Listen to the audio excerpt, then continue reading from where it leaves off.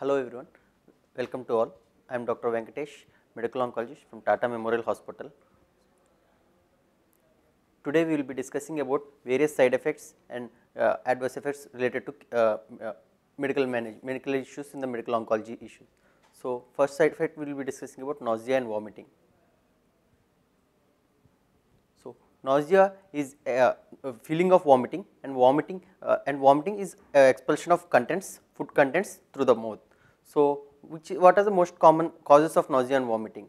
So, now mostly there could be related to the chemotherapy, radiotherapy, or even any drugs or any supportive medications can cause nausea and vomiting. So, based on the grading, it's like 2 to 3 times it is like grade 1, and more number of as the number of vomiting episodes increase, the grade and severity also increases.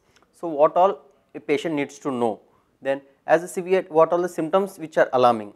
So, the signs of dehydration like dryness of tongue, feeling fatigue, giddiness, these are the things to be alerted, and you need to report to the hospital immediately.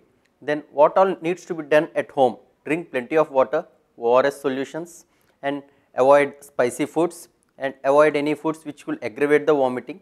And what need not to be done?